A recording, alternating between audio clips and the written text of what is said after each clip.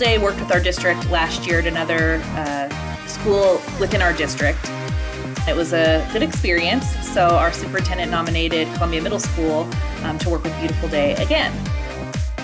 He had an idea as to what Beautiful Day could do for campus, but I had no idea. I thought that I was going to be working with 20 to 30 people on a small project where you don't need a lot of skills. So it was pretty shocking to me and exciting once I learned the scope of what Beautiful Day could do for a campus.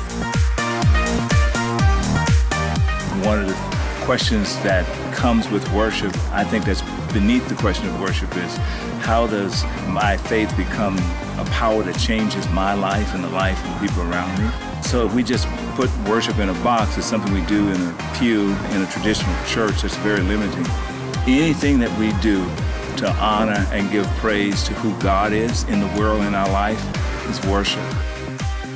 It would take me about 3 years to straighten out this library between being, doing some tasks and then other tasks, and then squeezing in the time it takes to do what's being done today by Beautiful Day.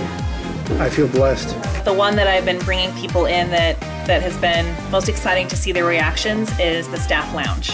One of our teachers who even came in got choked up at just seeing the transformation. It's not just about what it looks like or what the teachers are going to be able to sit here, but it's about, I think, feeling really valued and appreciated. I don't think thank you is enough, because it's not just about thank you for coming here. It was more than just painting. It was more than just organizing and cleaning.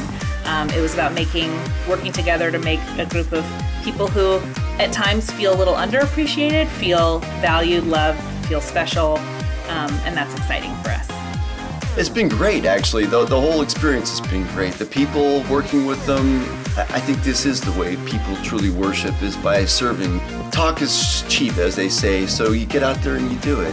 That's what we're doing here. We're pouring out a weekend of extravagant, unconditional love.